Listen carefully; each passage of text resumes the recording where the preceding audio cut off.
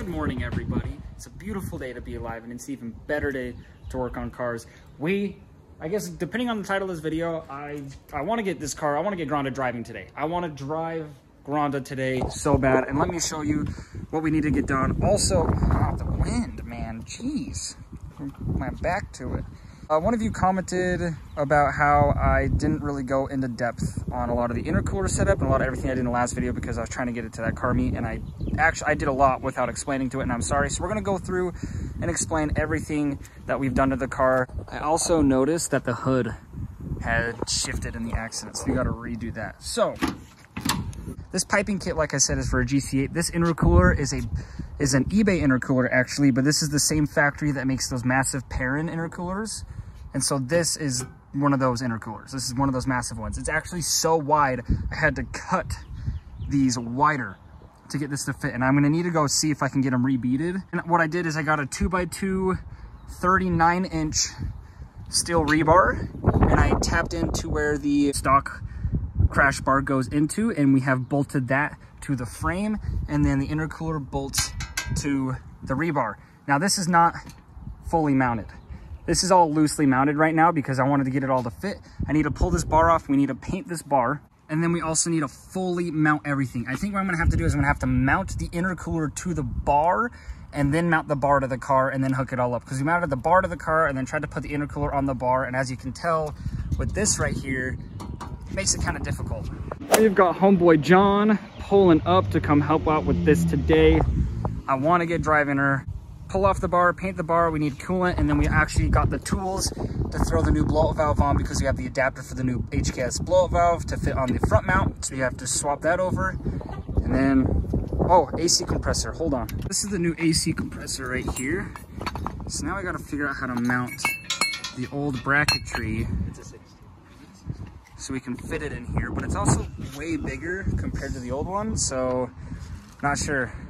Boys over here helping pull off the intercooler. We got to pull the bracket off and then we're going to paint it slowly but surely, but I think we're going to get this done today. Well, after looking at Caden's Forester, because he has SF5, he has an extra idler pulley right where that nub is, and then he has a tensioner there, and so it goes from the AC compressor down over the pulley and then to the crank pulley, and I don't have that. I don't have the tensioner, so I'm not sure I'll be able to run AC. But for now, what we're gonna do, because I want to drive, is we're just throw the AC compressor bracket back on so I can throw the alternator back in. Just gonna paint that real quick. But yeah, that's what we're gonna do for now because I want to drive it today. Caden is so graciously giving me this JAF badge. Where do we put it? Honestly, okay, that's kind of fire right there. That's what I'm saying. That's where I had it. Yeah, but you did passenger side, right? Yeah, I mean, yeah. I'm gonna do. Yeah, let's leave it there for now. Comment down below where that should go, but we're gonna put it right there for now. All right, so now we got to take this. So again, this is just 2x2 steel rebar, 39 inches long, and I'll show you how we did this to the car. We nut-serted into the car where the original bash bar went on both sides, right in the middle there, and then we drilled those two. This one I messed up. I had to drill twice. This was drilled good. We're just gonna Scotch-Brite this real quick to get the surface rust off, and then we're gonna throw a quick thing of paint on it, call it good.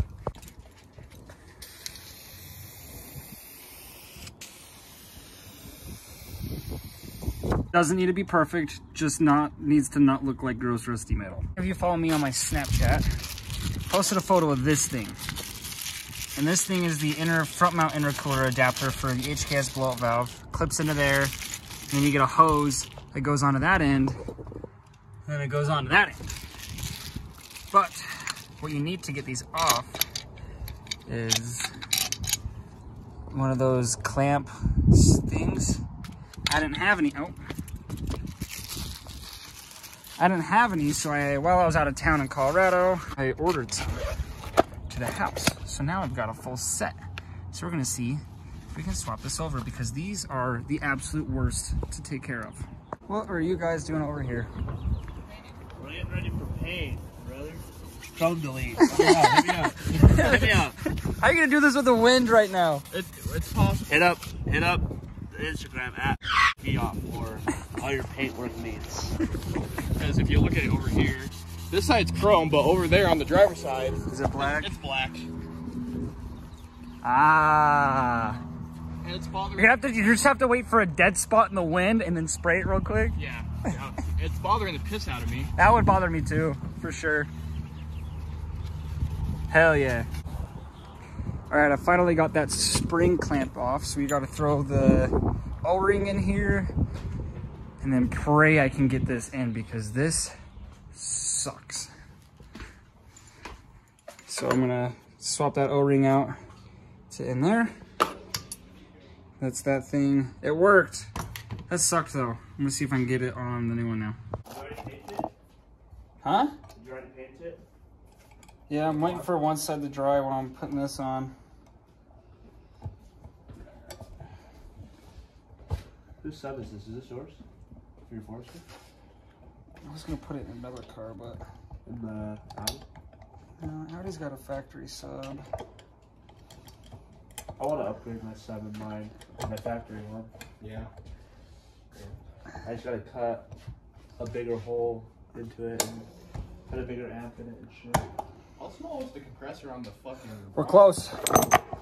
Hold on, I got most of the way in.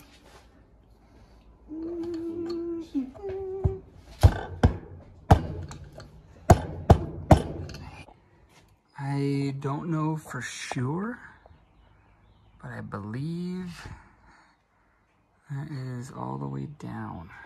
I guess we'll find out once we throw 22 PSI at it and see if it holds or if it shoots off. Oh, I didn't even know you painted it. Oh, yeah.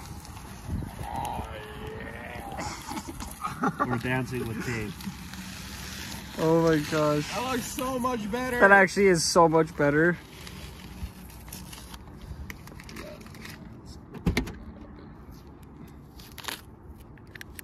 Oh. Oh. I think it's gonna look tacky as shit, but it's fine. No, it's fine. It's better than the silver or the chrome. Not. Oh. Oh! Max just saved us. Woo! A lot better now. Oh. What? Is that tape? That's not tape. Is that tape? No, that's paint. Oh. That's fine. I don't care. The masking job? 2 out of 10. The masking job, sick. Dude, intercooler on with the nice fresh painted bar. Oh, and the blow valve on. I don't know if I filmed that. Blow valve on. Everything's on, literally. What's left? Nice cockatoo. No, what? Nice Yeah. cockatoo. What? Oh, we just gotta jump start it now. It's done. Have my Forester right here. We're ready. Oh, Yeah, we just gotta jump start it. Hold on, What? Hold on.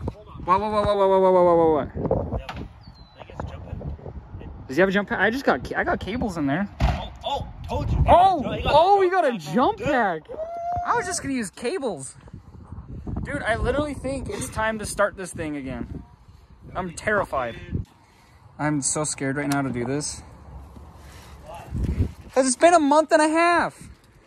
And it's got a full new intercooler set up on it, radiator set up on it. I don't know if anything leaks or not.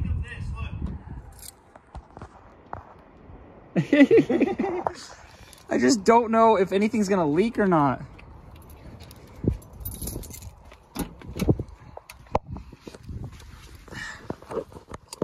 I got power.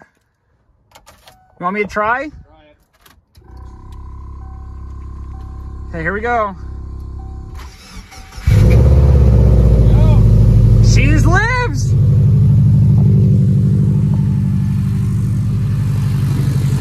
Okay, hold on.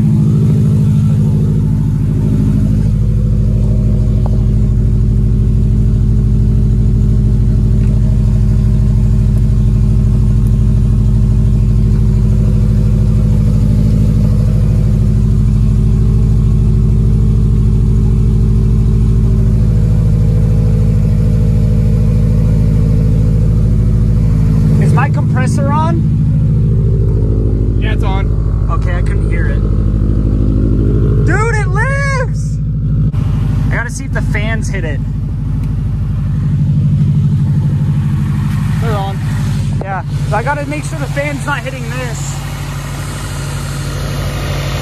That look good. Looks good.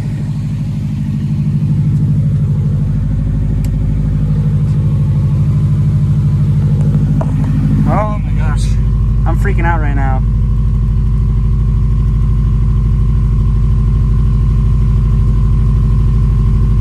No codes.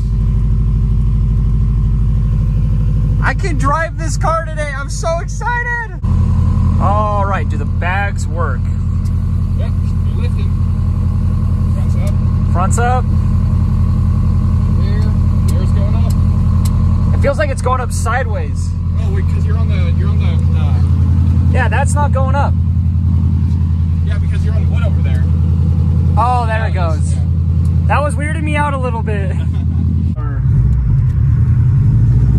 Oh, this is surreal.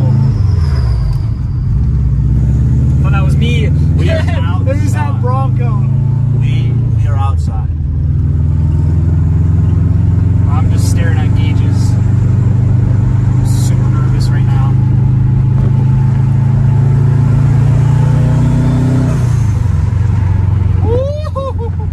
I missed this thing. I miss this car so much. Oh my gosh. I'm too scared to try and boost it.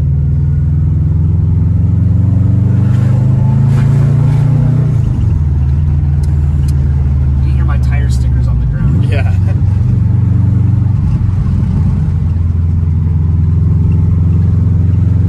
Feels alright. Oh, maybe the clutch feels alright.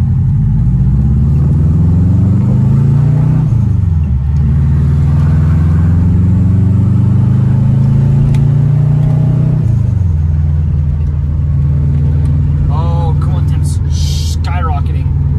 This coolant temp is skyrocketing. Oh, Oh, fuck. So Oh. 207. Low oh, end. We're almost there. 217. 217. 216. nope, nope, nope, nope, nope, nope, nope, nope, nope, Nope. nope. Yep, we're not gonna risk that. Yep. Should we just walk? Woohoo! Should we just walk? I should have gone to AutoZone. Where's AutoZone? Closer than O'Reilly's. Is that the... Hey, that lasted long. Yeah.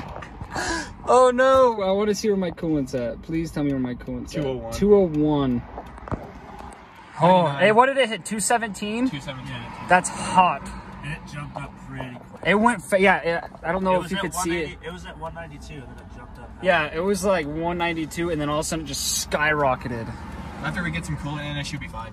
Yeah, it's just missing a gallon of coolant. I figured O'Reilly's, which is just right over there, was close enough, but I guess not. Oh, dude, Jimmy Oaks it. Jimmy Oaks it. Jimmy Oaks it. Oh, that's not a solid pour. Oh, come Oh, on, Max. shit. Come on. Okay, I'm not gonna try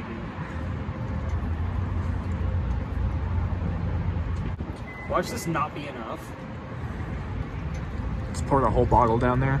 I already poured a whole bottle in there. That'll burn off, it's fine. You're gonna need another bottle. She drank the whole thing. She thirsty. She a little angry too. A little angry and a little thirsty. Do we need another one? Look, look, look. I'm gonna start it and see. Hey, don't, hey, stop it. Stop it. I didn't get in here fast. We can edit that out. We had to get in here quick. We had to get in here quick because it was the temps were shooting up. They were skyrocketing.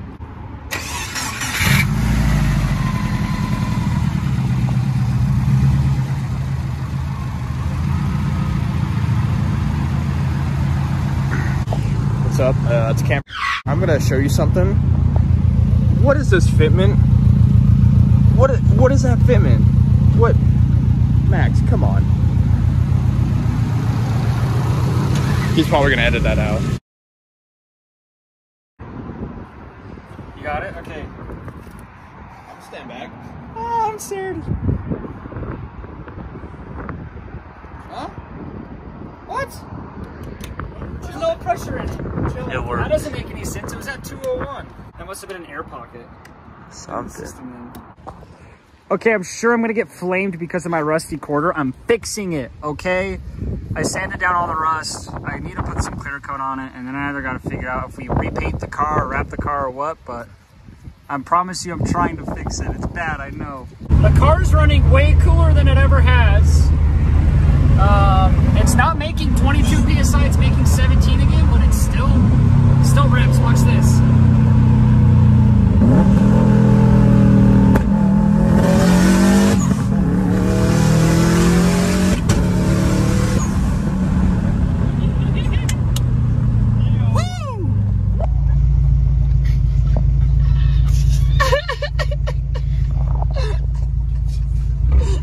Oh, you already know what's going on. Do something fruity. Well, I don't know. That shit slammed. Oh my goodness. Oh, okay.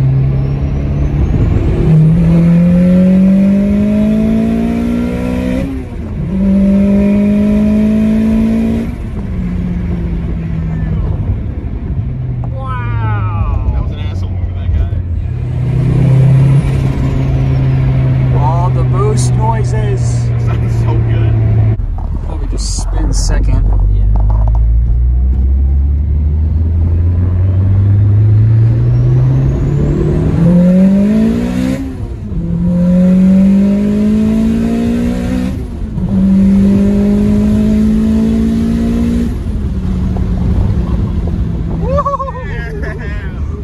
Fully built K20, massive Garrett turbo, 3 PSI, 400 wheel, 9.5 PSI, 600 something wheel, thing's nuts.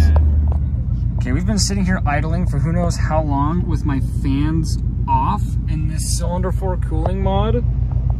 This thing's at 192. It's going down. The highest is 194 and it's at 192.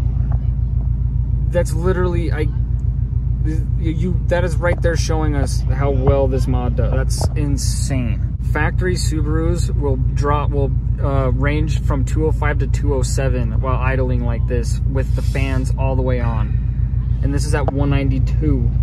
It's not moving with the fans off.